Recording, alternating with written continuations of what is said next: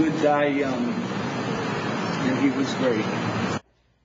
Apple's founder and CEO Steve Jobs passed away yesterday at just 56 years old. Today, a well-known worldwide radio program hosted its show in Naples and turned their focus to Jobs and what he will be remembered for.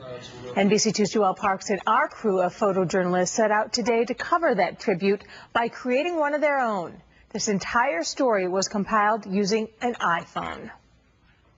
The death of Steve Jobs is by some distance the biggest story in the world. Now that Steve Jobs is gone, World Have Your Say host Roz Adkins wants to hear from the world about what he will be remembered for. We'll consider where he belongs among the great entrepreneurs and inventors. And after an hour of comments on BBC World Service, WGCU, and NPR, we're live from Sutton Plaza in Naples, Florida.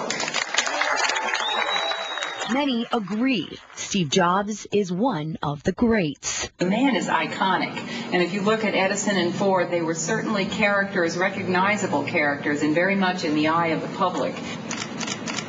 From young to old, country to country, the products and the technology are widespread. I think they've made doing certain things very, very easy. Apple's iPhone is just one example of pushing technology to the brink. Not only can we talk and text, we can also take HD pictures and video, changing the way we live and the way we work.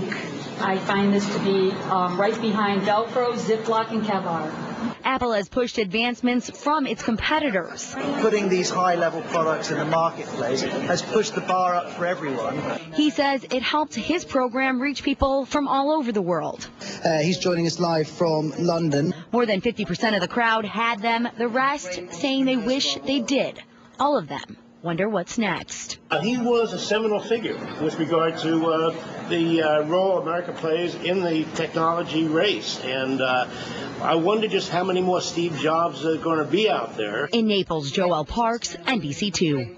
Florida lawmakers can authorize slot machines anywhere in Florida. That's the ruling made today by an appeals court. It essentially opens the gate for casino resorts in the state. More immediately, it makes Hialeah's racetrack